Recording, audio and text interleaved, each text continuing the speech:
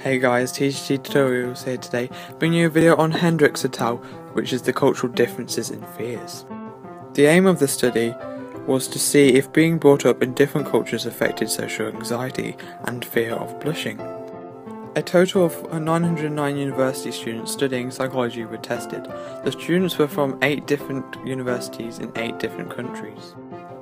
The students were divided into 2 groups, collectivist or individualistic cultures based on the cultures where they lived.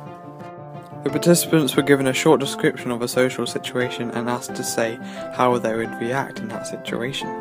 The participants were also asked to complete a social anxiety and blushing questionnaire.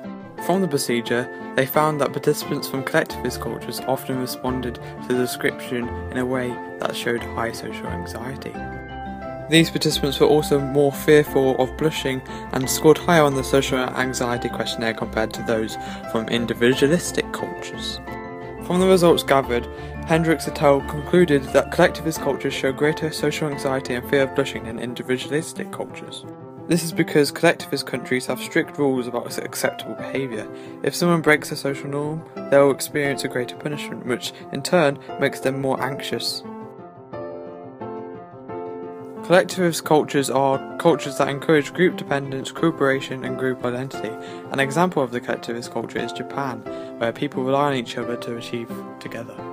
An individualistic culture is a culture that encourages independence, personal achievement, competition and individuality. An example of this is the USA. That's all today guys, so thanks for watching and don't forget to subscribe for more videos.